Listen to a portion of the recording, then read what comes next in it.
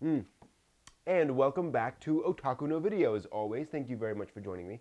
Where today I'm going to give you a spoiler-free review of the Lupin III movie, The Castle of Cagliostro. Now, this film was released in 1979, and it was directed and partly written by Hayao Miyazaki, who'd go on to direct lots of influential anime movies: Kiki's Delivery Service, Princess Mononoke, Spirited Away, Ponyo, the list goes on. And this is actually the first film that he directed. Now, Lupin himself is an international jewel thief with a heart of gold.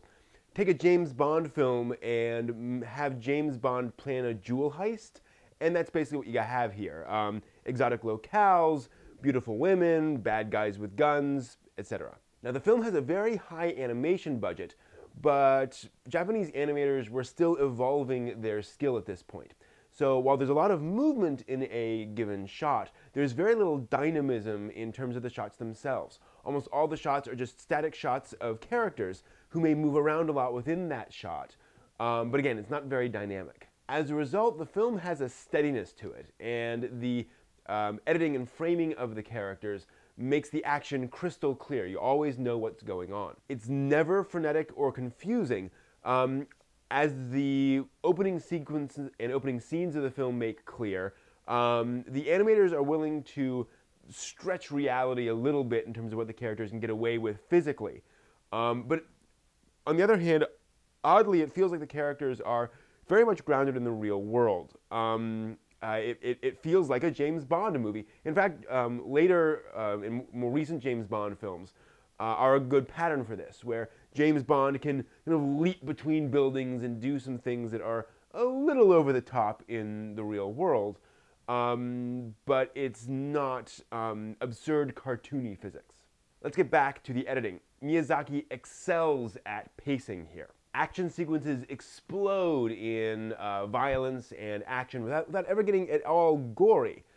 Meanwhile, dialogue scenes play out in a very sedate and quiet way without ever dragging or getting boring. If you've never seen a Lupin III movie before, you may be asking yourself, is this the one to start with? I say yes, with some caveats. Most Lupin stories are a little more light R, while this is more PG-13. Other Lupin movies tend to be a little more violent, a little more explicit in its violence. And Lupin tends to try to sleep with every female he meets. And Cagliostro will introduce you to the central Lupin III cast. Lupin himself, his mentor Jigen, who's a marksman. Then there's Goemon, who's a samurai. Zenigata, who is a inspector from Interpol, who is on Lupin III's tail all the time. And there's even Fujiko, who is this on-again, off-again lover of Lupin. Now, one fun thing about this movie is that it's been referenced in lots of other works. It's kind of that famous. So the climax has been referenced in everything from The Great Mouse Detective, to Batman the Animated Series, to even Disney's Atlantis. Now, both the English and Japanese dubs do a fine job with their characters. In fact, this is one of the early English dubs that managed to really nail those characters. Speaking of audio, the music in Cagliostro is gorgeous. Feels very much like a Bond film. Sweeping strings and horns and things like that that really accompany and show off the action and the emotions of a given scene without ever getting in the way. Some of these movies can really lay on the music very thickly. Cagliostro has a more spare score. A lot of the sequences actually have no music whatsoever, and that's actually better. It gives the scene itself time to play out. Overall, Cagliostro succeeds in every way that's important for an adventure film. It has a tight plot, it has a well-established set of characters, and it just springs this adventure story on you and follows it from plot point to plot point.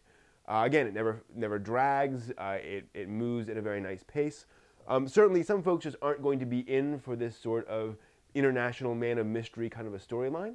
But provided you're up for that kind of a thing, Cagliostro certainly fits the bill.